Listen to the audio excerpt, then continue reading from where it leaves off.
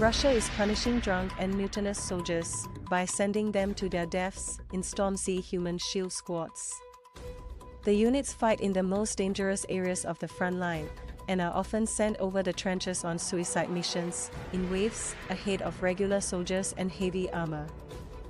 Although the squads are largely made up of former convicts seeking a pardon, regular soldiers said that members of their units had been ordered to join for being drunk on duty, using drugs and disobeying orders. If the commandants catch anyone with the smell of alcohol on their breath, then they immediately send them to the storm squads, one soldier told a Reuters investigation.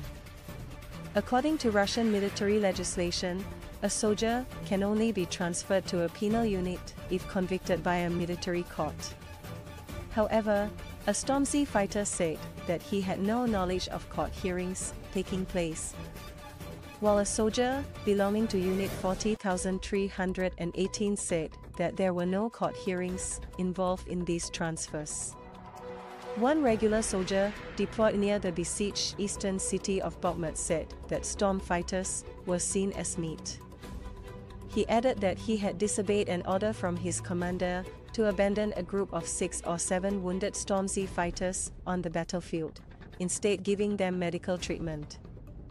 The squads each have about 100 to 150 men and are embedded within regular army units. At least 5 such groups have been tasked with repelling Ukraine's counteroffensive in the south and east of the country.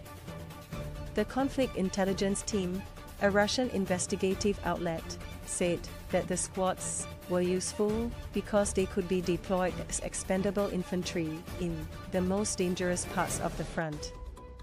One soldier said all but 15 of his unit's 120 men, embedded with the 237th Regiment, were killed or wounded in fighting near Bakhmut in June. A group of some 20 fighters on the southern front in Zaporizhia refused to return to the battlefield in June, claiming that they were badly supplied and neglected.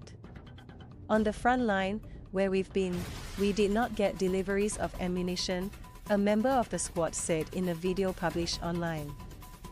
We did not get water or food.